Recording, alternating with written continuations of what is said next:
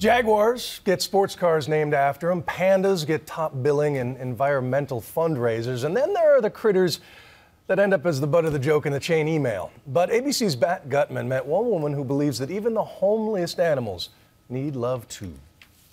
They are the mythical creatures lurking in the shallows of the Amazon. Oh! It just bit me in the leg. I thought that was you rubbing my leg with your foot. Brazil's fabled pink river dolphins, up to 10 feet long, wild, powerful, and let's face it, seriously ugly. Just look at that hunched back, the hooked schnoz, those sprouting whiskers. Do they have any plastic surgery here?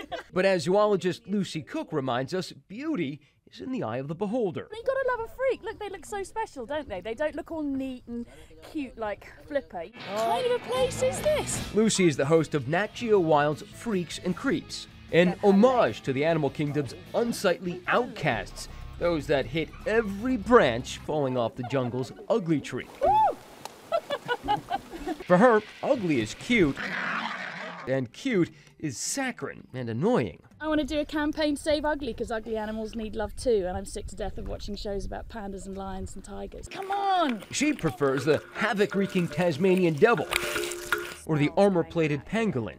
Lucy says while they may not be pretty to look at, these oddballs need love too.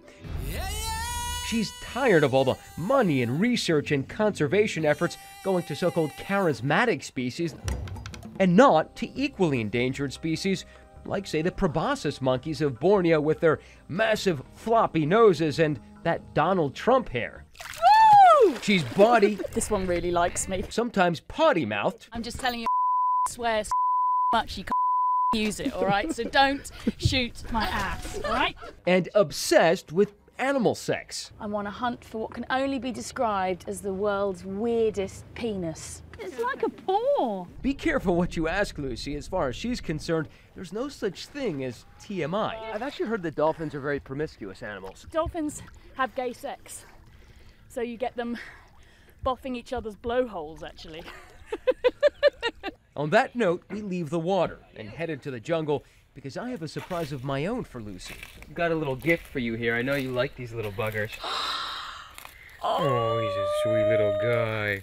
Oh, look, you want a hug. Are you sure? Careful with those claws. Really? Yeah. Oh, look at your beautiful face. Our new friend is a gray-throated sloth who moves so slowly there's an entire ecosystem growing in his fur. Oh, look at the size of the tick on him. Look at Oh, that. that's wonderful. Want to know the only thing that a sloth does quickly?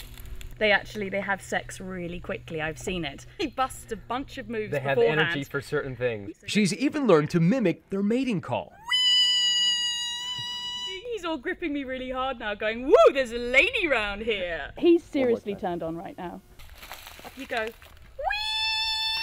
That's it, there's a girl up there. As our new friend races away at the speed of, about a foot a minute, Lucy reminds us that just because an animal is odd doesn't mean it's not important. Nature's like a game of Jenga.